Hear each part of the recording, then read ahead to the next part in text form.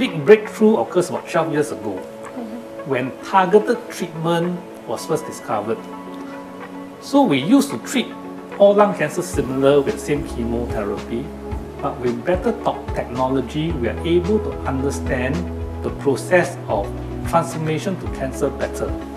So now we can test for genetic change, the genetic change of the mutation that caused a patient's tumor lung cells, normal lung cells, to turn cancerous. If we can determine the genetic change that transform a normal cells to a cancer cells, then we can design a drug specific to block the genetic change to stop the cancer from growing. That's the basis of targeted treatment. We find the target, we find the mutation, we find the genetic change that causes the cells to turn cancerous, and we design the drug to block the genetic change. And so far, this has been proven very effective. So the first genetic change that drives the lung cancer mutation was discovered in 2004, about 13 years ago. And with that, we have a drug that's specific to target that.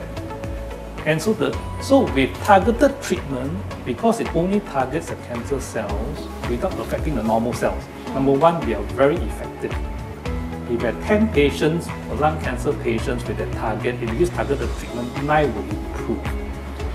Then the control tends to be much longer than chemotherapy. Normally chemotherapy we can control for 6 months, 8 months, and the disease progresses again. The targeted treatment we can control for 8 months, 1 year, 1.5 years, much longer. And because it targets the cancer cells, it doesn't affect the normal body cells. There's very little hair loss, very little nausea or vomiting. So the first target was discovered 2004, and since then there are more and more targets of genetic change being discovered, and there are more and more drugs. Okay, so there are more targets, more drugs. Even with the same target, there are newer drugs and all these things.